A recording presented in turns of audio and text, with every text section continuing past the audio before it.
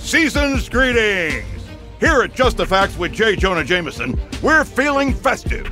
And in the spirit of giving, we've invited a, rival podcaster to offer an opposing view on the deceptively named Friendly Neighborhood Spider-Man app, which lets you message that mass menace directly. That Spider-Man's gift to us was the store out of live piranha! But our show presents both sides, mine and the wrong one, so speak! Okay, well, I think that app is an awesome resource for New Yorkers. This is Danika Hart, by the way, host of the Danicast. Look, the app just lets Spidey help people more effectively. Or hack their phone! Paranoid much? Spidey's been helping folks all over Harlem, like Teo at the corner bodega. And his cat. Sure, it's all hearts and flowers until Spider-Man ruins the cat's credit! You know what I mean! Harlem's in a renaissance since Simon Krieger built Roxxon Plaza. Ha ha ha! They're offering great jobs developing their clean energy source, Newform. And Spider-Man sees a juicy neighborhood with fat, full wallets to prey on. Wait, you think Spider-Man's hacking your phone, but you're totally cool with Newform?